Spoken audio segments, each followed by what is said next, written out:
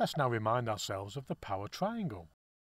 Firstly, we have the real power measured in watts. We then have the reactive power measured in vars, which is a combination of the inductive reactive power and the capacitive reactive power. Where these two elements meet, we have the apparent power measured in VA. Phi is the angle between the real power and the apparent power. At the moment we have a lagging power factor, as the inductive reactive power is greater than the capacitive reactive power. If we now increase the value of the capacitive reactive power,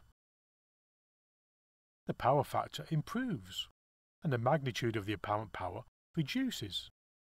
If we cancel out the inductive reactive power altogether, the power factor goes to 1, and the apparent power has the same magnitude as the real power.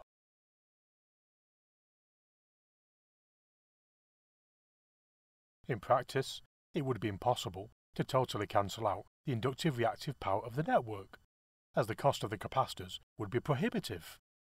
So what we normally try and do is improve the power factor to a certain level. Let's now show what level of capacitive reactive power we need to achieve this. Here's the power triangle for an existing electrical network, with a power factor of Phi1. We now decide what power factor we want the network to improve to. We call this Phi2, and then calculate what value of capacitive reactive power we need to supply to achieve this new power factor.